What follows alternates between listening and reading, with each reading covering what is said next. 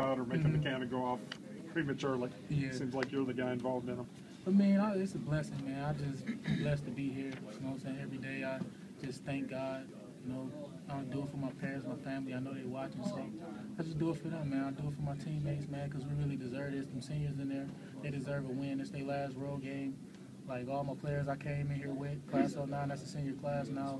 You know, I had to send them out right, so just play hard for them.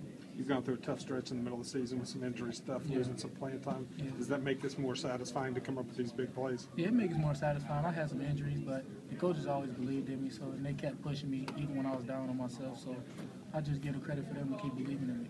Were you shooting at the ball, or were you going for the knees on the tackle? No, I was going for his chest, but I didn't know I hit the ball. So, hey, when you go to clean somebody, his feet was in the air, and I didn't know what happened. So then I seen Carl, he tried to recover the ball, and that was just one of the best feelings. How tough was it after those 2 flags kept that drive alive? I mean, y'all could have forced a punt, I think, twice before that. That was hard. I mean, we had a lot of things go wrong this year as far as mental breakdown, so we basically was prepared for it. I mean, we're not, you know what I'm saying, encouraging anybody to make stupid plays, but when that play goes bad, I mean, we got to line up and play the next play. If not, we're going to get scored on and lose.